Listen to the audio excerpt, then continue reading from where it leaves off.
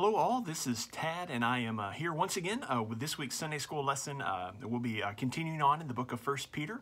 We will be in 1 Peter chapter 2 this morning. The passage that is in your lesson is verses 4 through 15, but let me just tell you there is a ton in this passage and it could go on and on and on if we did all of that. So what I'm going to do is shorten that from 4 to 15 to 4 to 13, 4 to 12, and honestly, it may get a little crazy as we go on through here, but we'll just kind of see where we go. And of course, you guys will continue to talk about that and discuss it in your groups as you're doing that, or, just feel free to write to me to contact as well.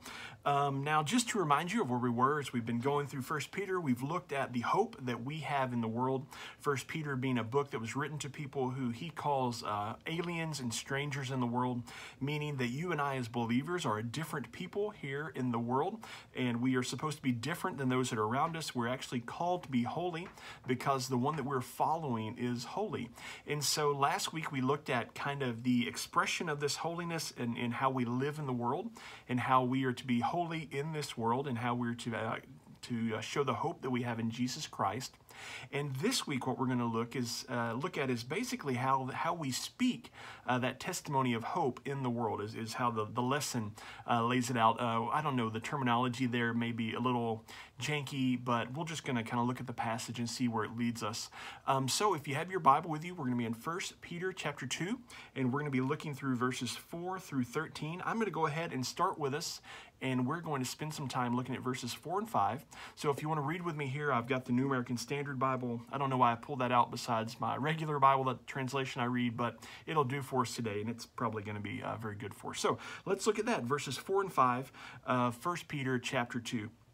It says, "And coming to him as to a living stone, which has been rejected by men, but is choice and precious in the sight of God, you also as living stones are being built up as a spiritual house for a holy priesthood, to offer up spiritual sacrifices acceptable to God through Jesus Christ."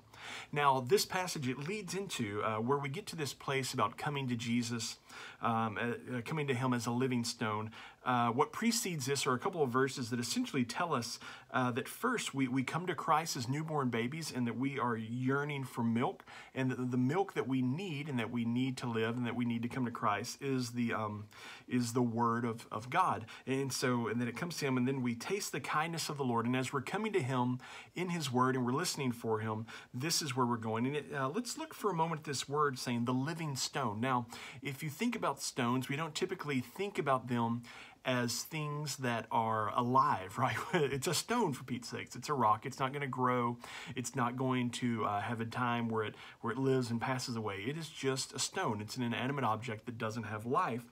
And so we see this thing that appears to be contradictory, where it says that Christ is our living stone, right, which has been rejected. And what we see here is this metaphor that's being used for Christ is that not only is he strong for us, but he's also alive, and that as believers, we're going to perpetually be coming to Christ, right, throughout our lives, and ultimately other people in this world and those that are around us will be coming to Christ as well for life and for strength. He is the living stone, right? And so it says, "And coming to him as the living stone who has been rejected by men, but is choice and precious in the sight of God." Now, there are certain people in this world who will reject Christ. That's the choice that each of us have to make, that everyone in this world must make, is one day, will they choose Christ or will they reject Christ? Now, it sets a contrast here because it says that he has been rejected by men, but is choice and is precious in the sight of God. And so what it does, it sets at odds those people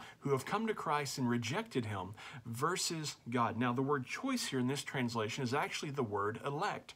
And what we see, if we read it that way, it says, has been rejected by men, but is elect and precious in the sight of God. That ultimately, the one who is elect by God is Jesus Christ, and those who come to him are also elect in themselves, right? So those who come to him are elect, and he is the one who is precious in the sight of God. Now, he moves on here, and he speaks to the believers. He says, you also as living stones. Now, just pay attention to what's happened here, because first, we see that Jesus Christ is the living stone, and that those who come to him, right, will have life, right, as they believe in him. But we see that those who come to him are now living stones. You also as living stones. So believers are not just believers, but whenever we follow Jesus, we take on the likeness, right? And we begin to do this process of becoming holy like Jesus, right? We looked at this a little bit last week as we talked about be holy as I am holy.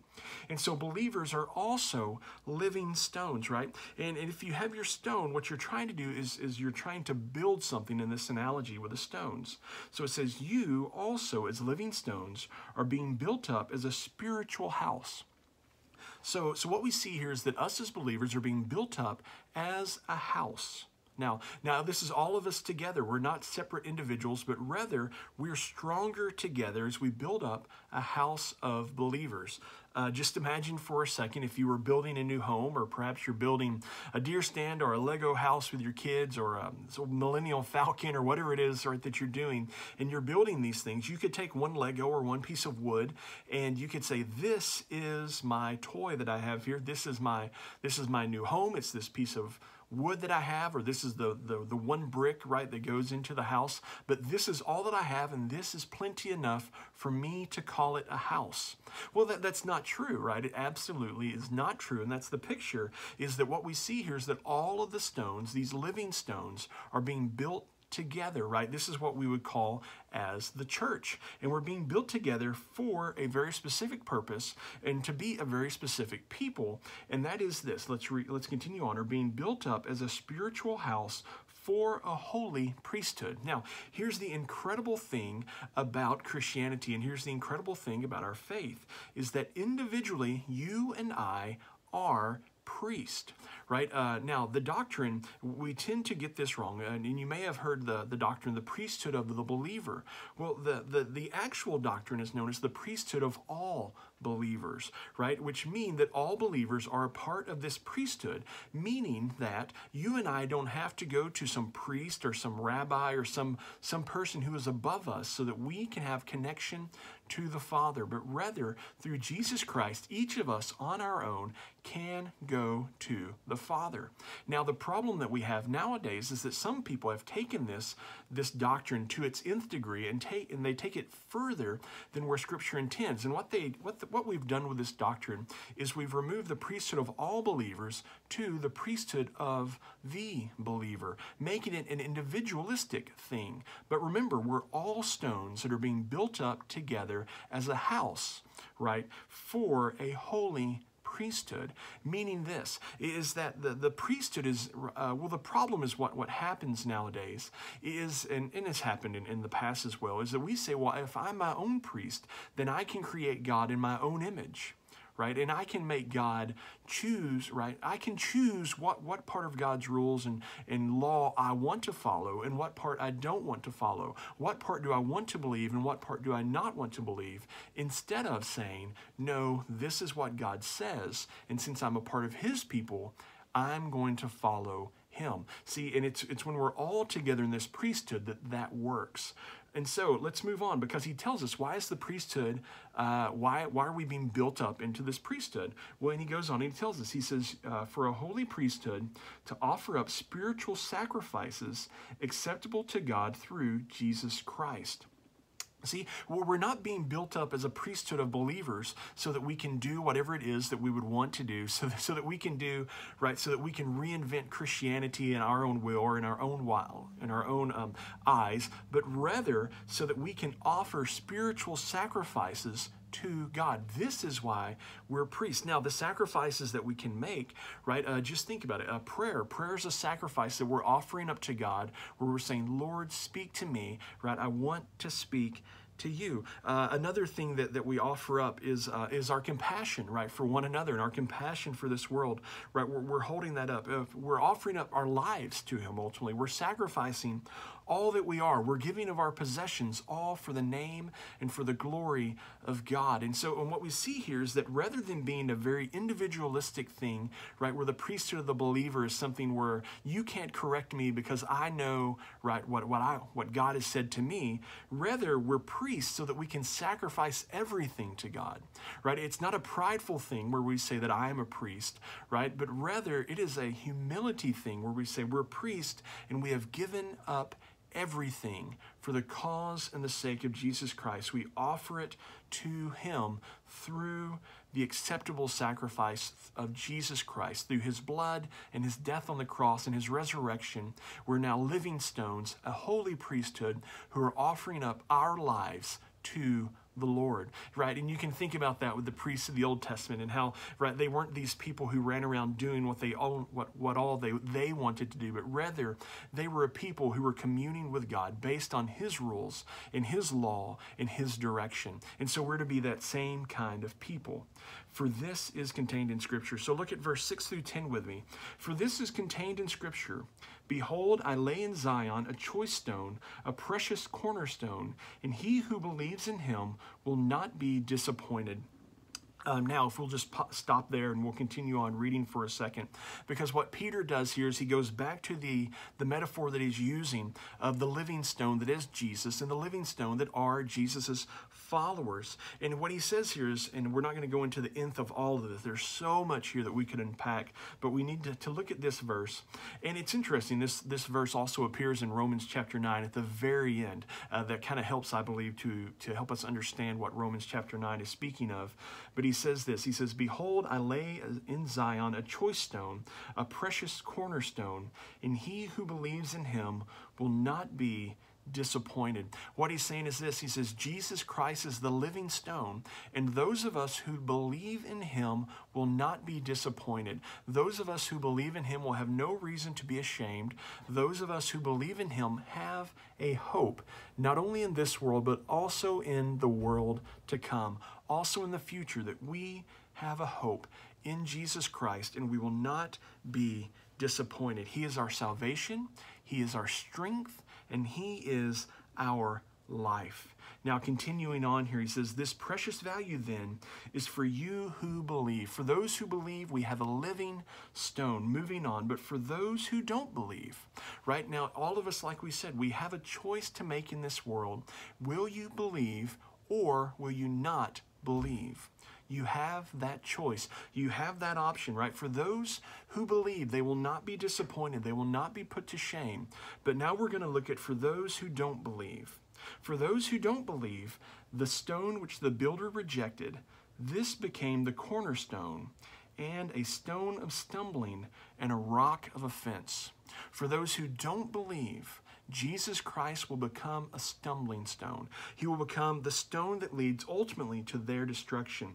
Let me continue on. For they stumble because they're disobedient to the word, and to this doom they were also appointed.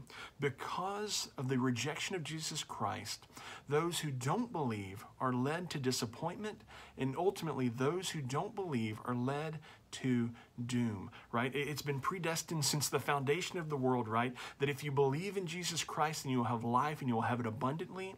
And if you don't believe in Jesus Christ, you will have death and you will have doom as it goes on. This is what was appointed.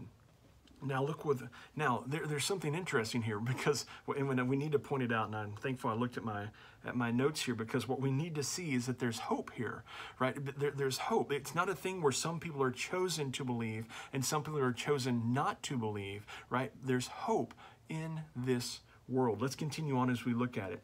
It says, but you are a chosen race, a royal priesthood, a holy nation, a people for God's own possession, so that you may proclaim the excellencies of him who has called you out of darkness into his marvelous light. For you once were not a people, but now you are the people of God. You had not received mercy, but now you have received mercy. And this is what this great hope is for our world. As we look around into our world and we see where things are chaotic and it seems to be dark and it seems to be a place where everything is just going off on its own rails, we have hope in this world that people who once were not God's people can one day be God's people. See, as you read into 2 Peter, you see that God's not willing that any would perish, right? And so he sent his son Jesus Christ to this world because he loved them. And his son Jesus Christ died in this world to pay the ransom and to pay the price for their sin. And so we have this great hope in the world, is that God is not only able to save people, but rather he is willing to save people. And that in this salvation, people are not only, right, the people in their salvation do not remain the same, but rather people can change. And they can change through the life-giving work of the Holy Spirit that works in our heart as we believe and follow Jesus Christ. And that when we believe and we follow Jesus Christ, we become a new creation. Look, he says, we were a people who were not a people, but now you are the people of God. You had not received mercy, but now you have received mercy. And if you have difficulty believing this, then you have this change that can happen in people's lives. Then you can look. You don't have to look any further than yourself, because there's one time in your life, right, where you were not a person of God.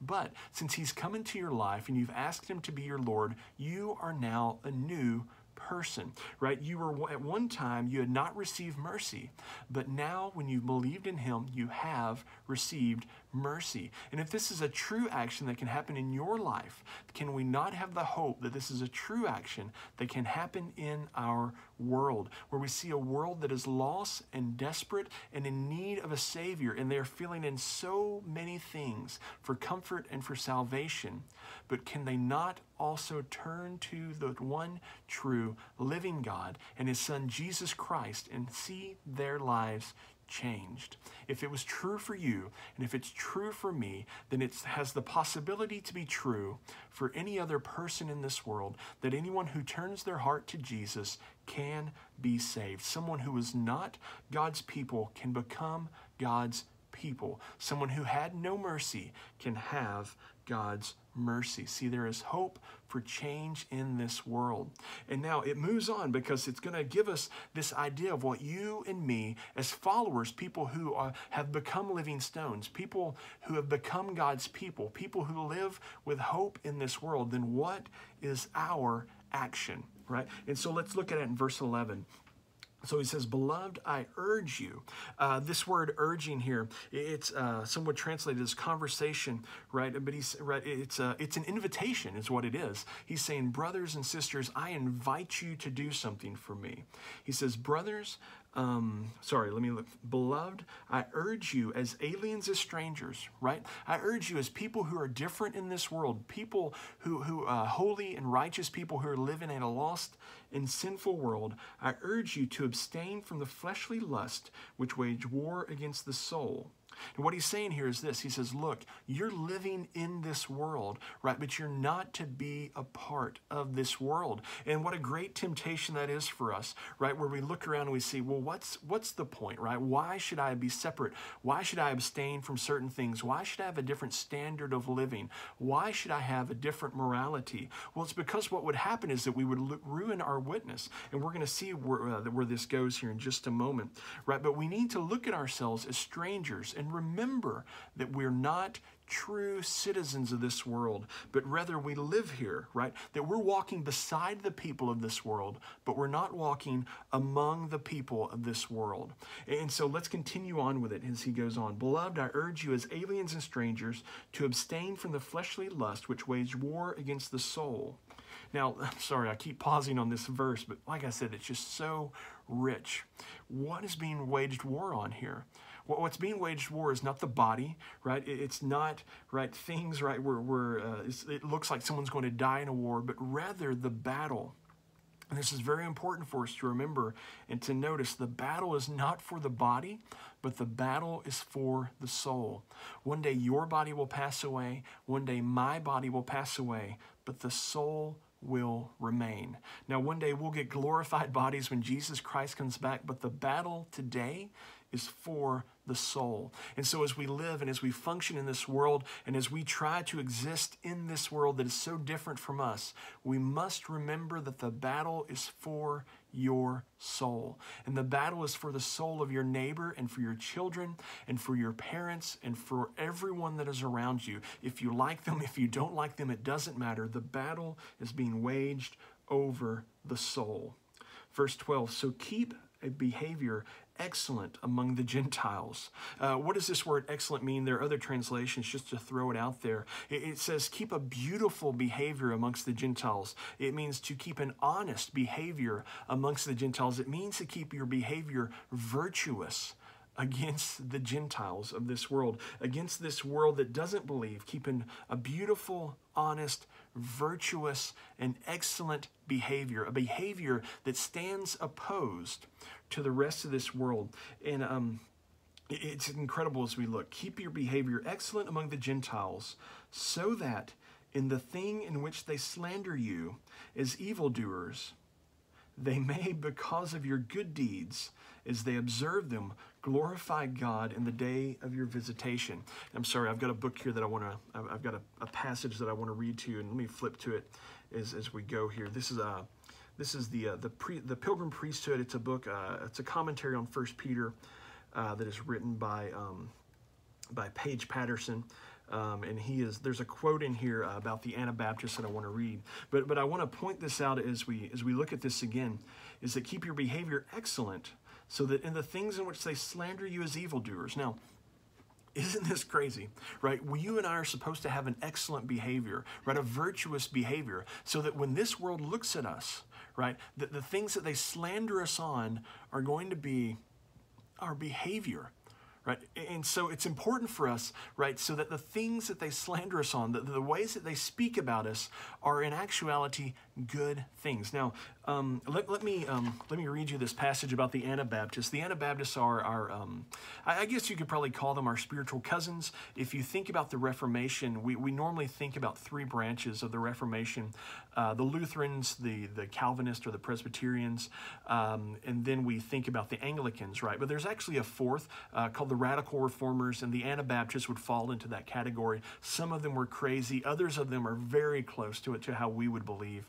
And so let's just look at this writing about the Anabaptists, where it says this. It says, "Those who unite with them will by their ministers be received into their church by rebaptism and repentance and newness of life. They henceforth lead their lives under the semblance of quiet spiritual conduct. They denounce covetousness, pride, profanity, the lewd conversation and immorality of the world, the drinking and the gluttony. In fine, their hypocrisy is great and manifold." Now, just notice for a second what is being written about these Anabaptist believers, right, during the Reformation, and what's being said about them in the negative.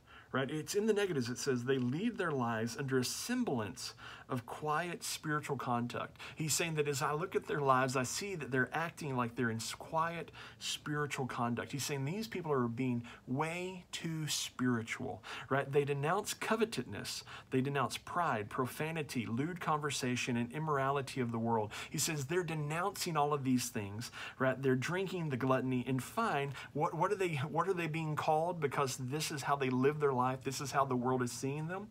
He says, and find their hypocrisy is great. Right? Isn't it crazy that here's someone who sees these people living a world, right, trying to abstain from immorality, and what are they being called? Not people who are trying their best to follow Jesus, but rather they're being called hypocrites. You know, I can just think in modern politics, and I try not to be political on these things, but it's just an example that comes in fresh in my mind, and it doesn't matter to me if you vote one way or the other, as long as you're praying through it and Jesus is leading you there. But just remember a couple of years ago when Mike Pence, right, with the vice president, was being blasted on the news because he wouldn't go out alone with a female and who isn't his wife. And I just sit there and I was like, why is this causing such a stir, right? Why is this causing such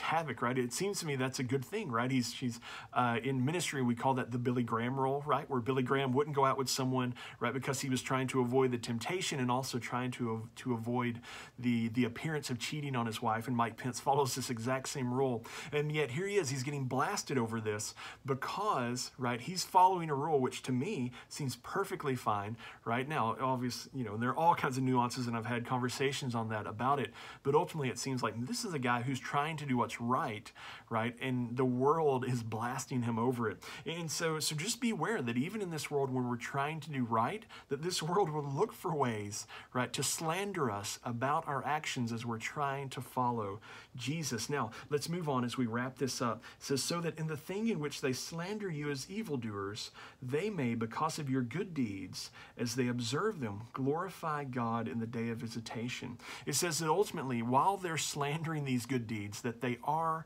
watching you. And as they're observing you, that hopefully one day they will give glory to God on the day of his return. See, our deeds actually can lead people when coupled with the gospel to Jesus. I don't believe, right, that we're to be people who say, just look at our lives and then, right, hopefully someone will watch me and that will lead them to the Lord. We must speak the gospel. But as we're speaking the gospel, we must make sure that our deeds and our actions are aligning with the things that we are saying, and that the good news that we're saying can change their life actually has evidence in your life and my life as a life changed by the good news. Now, if they want to slander us, if they want to call us hypocrites, as we're called with these early Anabaptists, that's perfectly fine. That's prerogative. But keep the faith, keep the hope, knowing, right, that they may, because of your good deeds, as they observe them, glorify God in the day of visitation. That when the chips are down, they can say, you know, Tad,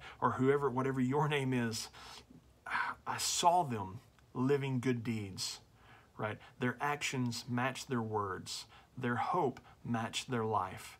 And so one day they could glorify God as well as they believe in him and in his son, Jesus Christ.